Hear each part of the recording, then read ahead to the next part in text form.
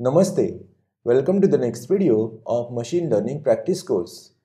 In this video, we'll use Naive Bayes classifier for classifying text. As you know, Naive Bayes classifier is used for text classification and spam detection tasks. Here is an example as how to perform the text classification with Naive Bayes classifier. Let's begin by importing necessary libraries.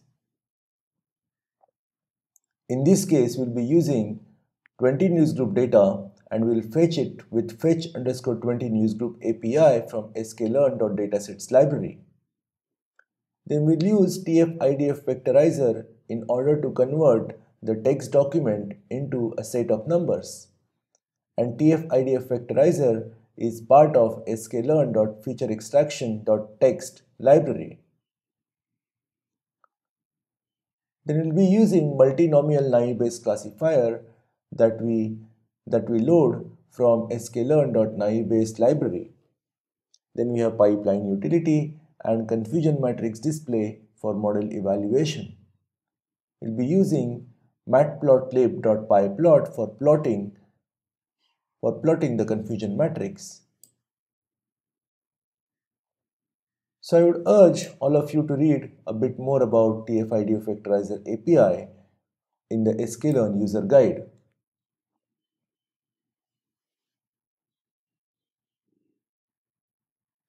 Here we will be using 20 newsgroup dataset for classification. As a first step, let us download the 20 newsgroup dataset with fetch 20 newsgroup API. So we simply call fetch_20 newsgroups and we get the data. Now let's look at the names of the classes. So data.target_names will give you names of different classes. So as name suggested, 20 newsgroup, there are 20 categories in this dataset. For simplicity, what we'll do is we'll select 4 of these categories at random and download training and test dataset corresponding to those 4 categories. So we have selected 4 categories which are talk.religion.misc, society.religion.christian, science.space and computer.graphics.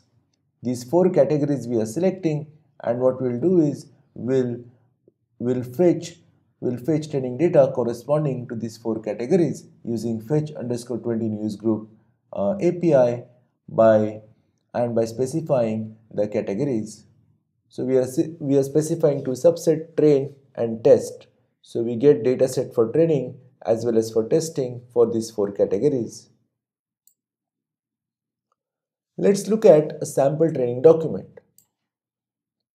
So we look at the 6th example in the training set and you can see that it is in the form of a text. And this data is different what we have seen so far or what we are used to. Here the training data contains the text. So this is one training example and it has got text, then there is some kind of a header and then there is some number present in the document. Now how do we handle it? So in the first week of machine learning techniques course, we talked about different kind of datasets like text and images. When we are presented with any non-numeric dataset, we need to perform some kind of a pre-processing to get that data into numeric form.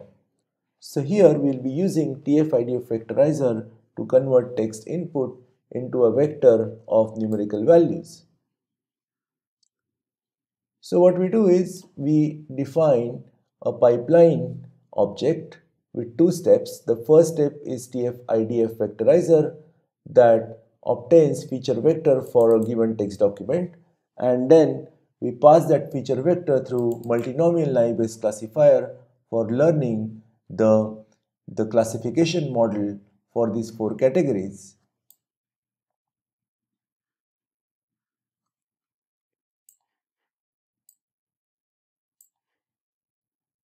In order to train the model, we call the fit function on the pipeline object by passing the training data and the labels. And once the model is learned, we use that to predict a label from test set and calculate the confusion matrix for the test set. So here we make use of confusion matrix display API and we use from_estimator method of this object of this class. So now here we pass the name, the object corresponding to the model, the test feature matrix, test feature test labels, and then the names of the classes. And we also specify that on the x-axis the class name should be rotated so that they are in the vertical format. So here on your screen what you see is a confusion matrix between 4 different categories that we have selected out of 20 different categories in 20 newsgroup dataset. So what we see is the com.graphics is classified quite well because there is much less confusion with other classes, and so is the case with sci.space class.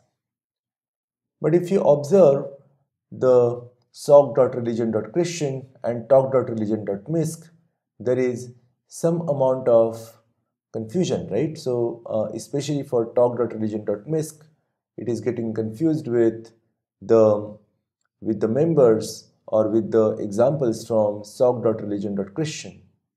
So sock.religion.christian as such is again classified fairly well because the examples from this class are rarely misclassified. Only 6 examples are misclassified into the other classes. Whereas in talk.religion.misc, 187 examples or majority of examples are misclassified into sock.religion.christian. So there is a confusion between these two classes, which is along the expected lines because they are talking about some religion related content. The classes which are com.graphics and sci.space are well separated by such a simple classifier. Now we have a tool to classify statements into one of these 4 classes.